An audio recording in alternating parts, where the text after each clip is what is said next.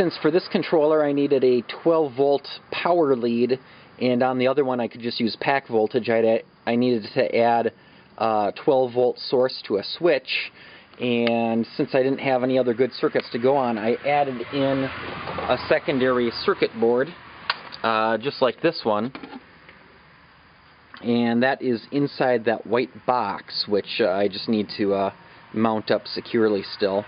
But I have the power from the battery, positive and negative, go to that sub-circuit breaker, and then power goes out to the red switch, which you'll see in a moment, and then to the controller.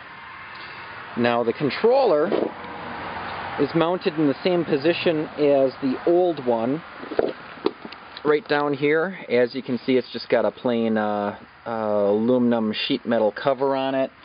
It's a little bit bulkier than the old controller. That's what the old controller looks like.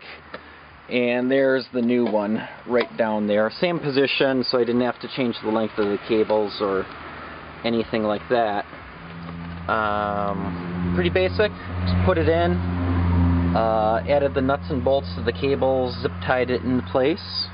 Okay, here's the switch for the controller. It's one of those light up switches. It's in the on position right now, so you can see it lit up. And I use the solderless connectors on the back that insulate, which is nice when you plug and unplug those things. You don't accidentally rub them against each other and conduct. And this is probably just going to go right down on the side on the carpet for right now. And eventually it's probably going to get mounted right up near the steering column, probably right about there when I'm all done.